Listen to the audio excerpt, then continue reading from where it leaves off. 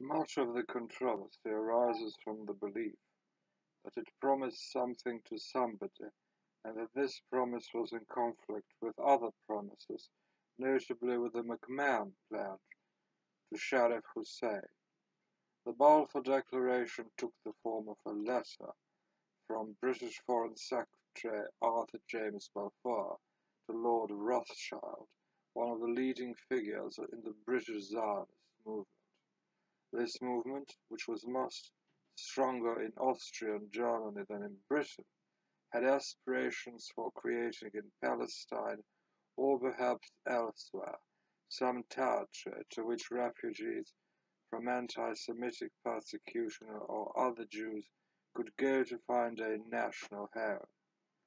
Balfour's letter said, His Majesty's government view with favour the establishment in Palestine of a national home for the Jewish people, and will use their best endeavours to facilitate the achievement of this object, it being clearly understood that nothing shall be done which may prejudice the civil and religious rights of existing non-Jewish communities in Palestine, or the rights and political status enjoyed by the Jews in any other country. It is to be noted that this was neither an agreement nor a promise, but merely a unilateral declaration, that it did not promise a Jewish state in Palestine, or even Palestine as a home for the Jews, but merely proposed such a home in Palestine, and that it reserved certain rights for the existing groups in the area. Hussein was also distressed when he heard of it, that he asked for an explanation and was assured by D.G. Hogarth, on behalf of the British government, that Jewish settlements in Palestine would only be allowed insofar as would be consistent with the political and economic freedom of the Arab population. This reassurance apparently was acceptable to Hussein, but doubts continued among other Arab leaders. In answer to a request from 7 such leaders on June 16, 1918, Britain gave a public answer which divided the Arab territories into 3 parts: A. The Arabian Peninsula from Aden to Aqaba at the head of the Red Sea, where the complete and sovereign independence of the Arabs was recognized; B. The area under British military occupation covering southern Palestine and southern Mesopotamia, where Britain accepted the principle that government should be based on the consent of the governed; and C. The area still under Turkish control, including Syria and northern Mesopotamia, where Britain assumed the obligation to strive for freedom and independence. Somewhat similar in tone was a joint Anglo-French declaration of November 7, 1918, just 4 days before hostilities ended in the war. It promised the complete and final liberation of the peoples who have for so long been oppressed by the Turk, and the setting up of national governments and administrations that shall derive their authority from the free exercise of the initiative and choice of the indigenous populations. There have been extended discussions of the compatibility of the various agreements and statements made by the great powers regarding the disposition of the Ottoman Empire after the war.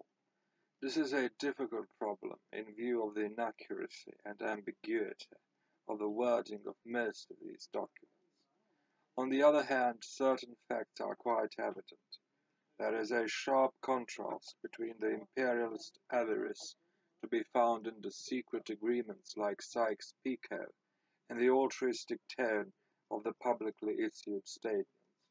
There is also a sharp contrast between the tenor of the British negotiations with the Jews and those with the Arabs regarding the disposition of Palestine, with the result that Jews and Arabs were each justified in believing that Britain would promote their conflicting political ambitions in that area.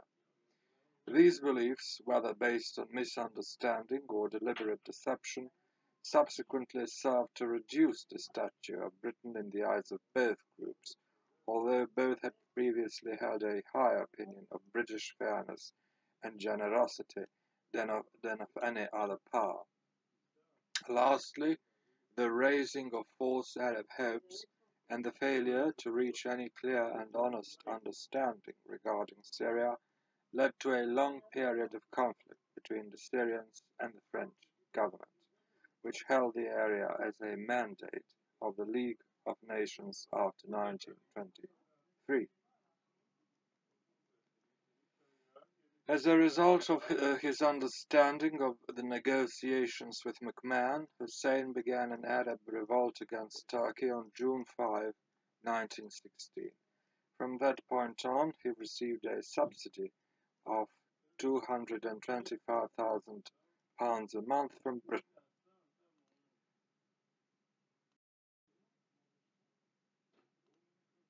The famous T. E. Lawrence, known as Lawrence of Arabia, who had been an archaeologist in the Near East in 1914, had nothing to do with the negotiations with Hussein and did not join the revolt until October 1916. When Hussein did not obtain the concessions he expected at the Paris Peace Conference of 1919, Lawrence sickened of the whole affair and eventually changed his name to Shaw and tried to vanish from public view. The Arab territories remained under military occupation until the legal establishment of peace with Turkey in 1923. Arabia itself was under a number of sheikhs, of which the chief were Hussein in Hejaz and Ibn Saud in Najd. Palestine and Mesopotamia, now called Iraq, were under British military occupation. The coast of Syria was under French military occupation, while the interior of Syria, including the Aleppo-Damascus railway line and Transjordan, were under an Arab force led by Emir Faisal, third son of Hussein of Mecca. Although an American commission of inquiry known as the King Crane Commission 1919 and a General Syrian Congress of Arabs from the whole Fertile Crescent recommended that France be excluded from the area, that Syria, Palestine be joined to form a single state with Faisal as king, that the Zionists be excluded from Palestine in any political role, as well as other points, a meeting of the great powers at San Remo in April 1920 set up 2 French and 2 British mandates. Syria and Lebanon went to France, while Iraq and Palestine, including Transjordan, went to Britain. There were Arab uprisings and great local unrest following these decisions. The resistance in Syria was crushed by the French, who then advanced to occupy the interior of Syria and sent Faisal into exile. The British, who by this time were engaged in a rivalry over petroleum resources and other issues with the French, set Faisal up as king in Iraq under British protection, 1921, and placed his brother Abdallah in a similar position as king of Transjordan, 1923. The father of the 2 new kings, Hussein, was attacked by Ibn Saud of Najd and forced to abdicate in 1924. His kingdom of Hejaz was annexed by Ibn Saud in 1926. After 1932, this whole area was known as Saudi Arabia. The most important diplomatic event of the latter part of the First World War was the intervention of the United States on the side of the Entente Powers in April 1917. The causes of this event have been analyzed at great length. In general, there have been 4 chief reasons given for the intervention from 4 quite different points of view. These might be summarized as follows. 1. The German submarine attacks on neutral shipping made it necessary for the United States to go to war to secure, quote, freedom of the seas. 2. The United States was influenced by subtle British propaganda conducted in drawing rooms, universities, and the press of the eastern part of the country where Anglophilism was rampant among the more influential social groups. 3. The United States was inveigled into the war by a conspiracy of international bankers and munitions manufacturers eager to protect their loans to the Entente powers or their wartime profits from sales to these powers. And 4. Balance of power principles made it impossible for the United States to allow Great Britain to be defeated by Germany. Whatever the weight of these four in the final decision, it is quite clear that neither the government nor the people of the United States were prepared to accept a defeat of the Entente at the hands of the Central Powers. Indeed, in spite of the government's efforts to act with a certain semblance of neutrality, it was clear in 1940 that this was the view of the chief leaders in the government, with a single exception of Secretary of State William Jennings Bryan. Without analyzing the four factors mentioned above, it is quite clear that the United States could not allow Britain to be defeated by any other power. Separated from all other great powers by the Atlantic and Pacific Oceans, the security of America required either that the control of these oceans be in its own hands or in the hands of a friendly power.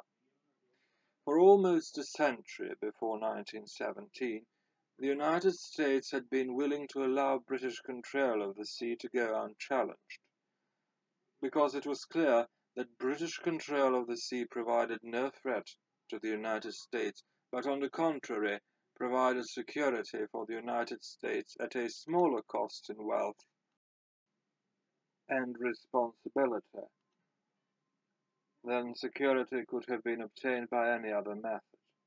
The presence of Canada as a British territory adjacent to the United States and exposed to invasion by land from the United States constituted a hostage for British naval behavior acceptable to the United States.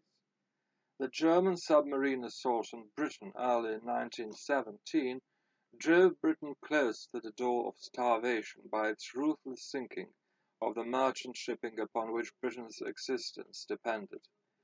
Defeat of Britain could not be permitted because the United States were not prepared to take over control of the sea itself and could not permit German control of the sea because it had no assurance regarding the nature of such German control. The fact that the German submarines were acting in retaliation for the illegal British blockade of the continent of Europe and British violations of international law and neutral rights on the high seas, the fact that the Anglo-Saxon heritage of the United States and the Anglophilism of its influential classes made it impossible for the average American to see world events except through the spectacles made by British propaganda, the fact that Americans had lent the Entente billions of dollars which would be jeopardized by a German victory, the fact that the enormous Entente purchases of war material had created a boom of prosperity and inflation which would collapse the very day that the Entente collapsed, all these factors were able to bring weight to bear on the American decision only because the balance of power issue laid a foundation on which they could work. The important fact was that Britain was close to defeat in April 1917. And on that basis the United States entered the war. The unconscious assumption by American leaders that an Entente victory was both necessary and inevitable was at the bottom of their failure to enforce the same rules of neutrality and international law against Britain as against Germany. They constantly assumed that British violations of these rules could be compensated with monetary damages, while German violations of these rules must be resisted by force if necessary. Since they could not admit this unconscious assumption or publicly defend the legitimate basis of international power politics on which it rested, they finally went to war on an excuse which was legally weak, although emotionally satisfying. As John Bassett Moore, America's most famous international lawyer, put it, what most decisively contributed to the involvement of the United States in the war was the assertion of a right to protect belligerent ships on which Americans saw fit to travel, and the treatment of armed belligerent merchantmen as peaceful vessels. Both assumptions were contrary to reason and to settled law, and no other professed neutral advanced them. The Germans at first tried to use the established rules of international law regarding destruction of merchant vessels. This proved so dangerous because of the peculiar character of the submarine itself. British control of the high seas, the British instructions to merchant ships to attack submarines, and the difficulty of distinguishing between British ships and neutral ships that most German submarines tended to attack without warning. American protests reached a peak when the Lusitania was sunk in this way 9 miles off the English coast on May 7, 1915. The Lusitania was a British merchant vessel constructed with government funds as an auxiliary cruiser, expressly included in the Navy list published by the British Admiralty, with bases laid for mounting guns of 6-inch caliber, carrying a cargo of 2,400 cases of rifle cartridges and 1,250 cases of shrapnel, and with orders to attack German submarines whenever possible. 785 of 1,257 passengers, including 128 of 197 Americans, lost their lives. The incompetence of the acting captain contributed to the heavy loss, as did also a mysterious second explosion after the German torpedo struck. The vessel, which had been declared unsinkable, went down in 18 minutes. The captain was on a course he had orders to avoid, he was running at reduced speed, he had an inexperienced crew, the portholes had been left open, the lifeboats had not been swung out, and no lifeboat drills had been held. The propaganda agencies of the Entente Powers made full use of the occasion. The Times of London announced that 4/5 of her passengers were citizens of the United States. The actual proportion was 15.6%. The British manufactured and distributed a medal which they pretended had been awarded to the submarine crew by the German government. A French paper published a picture of the crowds in Berlin at the outbreak of war in 1914 as a picture of Germans rejoicing at news of the sinking of the Lusitania. The United States protested violently against the submarine warfare while brushing aside German arguments based on the British blockade. It was so irreconcilable in these protests that Germany sent Wilson a note on May 4, 1916, in which it promised that in the future merchant vessels within and without the war zone shall not be sunk without warning and without safeguarding human lives unless these ships attempt to escape or offer resistance. In return, the German government hoped that the United States would put pressure on Britain to follow the established rules of international law in regard to blockade and freedom of the sea. Wilson refused to do so. Accordingly, it became clear to the Germans that they would be starved into defeat unless they could defeat Britain first by unrestricted submarine warfare. Since they were aware that resort to this method would probably bring the United States into the war against them, they made another effort to negotiate peace before resorting to it.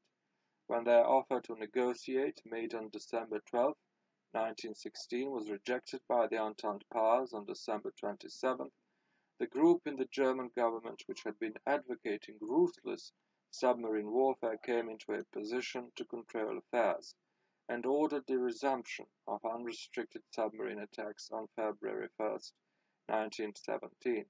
Wilson was notified of this decision on January 31st. He broke off diplomatic relations with Germany on February 3rd and after 2 months of indecision asked the Congress for a declaration of war April 3, 1917.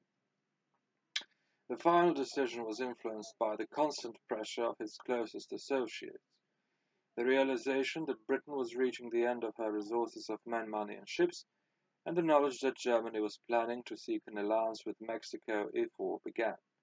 While the diplomacy of neutrality and intervention was moving along the lines we have described, a parallel diplomatic effort was being directed toward efforts to negotiate peace. These efforts were a failure, but are nonetheless of considerable significance because they reveal the motivations and war aims of the belligerents. They were a failure because any negotiated peace requires a willingness on both sides to make those concessions which will permit the continued survival of the enemy. From 1914 to 1918, however, in order to win public support for total mobilization, each country's propaganda had been directed toward a total victory for itself and total defeat for the enemy. In time, both sides became so enmeshed in their own propaganda that it became impossible to admit publicly one's readiness to accept such lesser aims as any negotiated peace would require. Moreover, as the tide of battle waxed and waned, giving alternate periods of elation and discouragement to both sides, the side which was temporarily elated became increasingly attached to the fetish of total victory and unwilling to accept the lesser aim of a negotiated peace. Accordingly, peace became possible only when war weariness had reached a point where one side concluded that even defeat was preferable to continuation of the war. This point was reached in Russia in 1917 and in Germany and Austria in 1918. In Germany, this point of view was greatly reinforced by the realization that military defeat and political change were preferable to the economic revolution and social upheaval which would accompany any effort to continue the war in pursuit of an increasingly unattainable victory.